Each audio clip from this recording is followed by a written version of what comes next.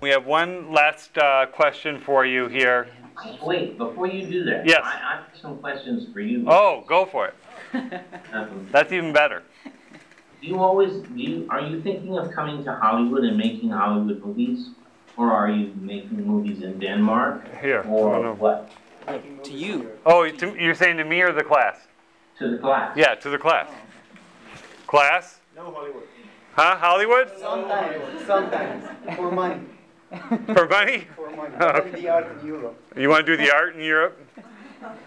Yeah, anyone here expecting to try and go to Hollywood? Or try and sell their screenplays in Hollywood or work in Hollywood? Yeah. Oh, yeah. Oh, yeah. Okay. Here. Oh, yeah. There's some in the back there, too. I'd say we got about 20%. How many of you want to be directors?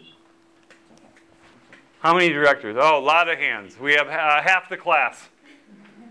Okay. Half the class Good. wants to be directors. Good. Because if you have the ambition to be a screenwriter, you have the ambition to be fourth. And no one wants to be fourth in line. If you are a screenwriter, there are at least 3 people who can shit on your work.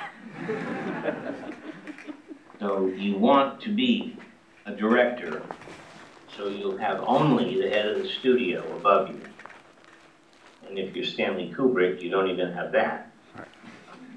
And it's not an auteur industry, but it helps to be a brilliant director because he's the one that people come to make decisions, and he can change your film.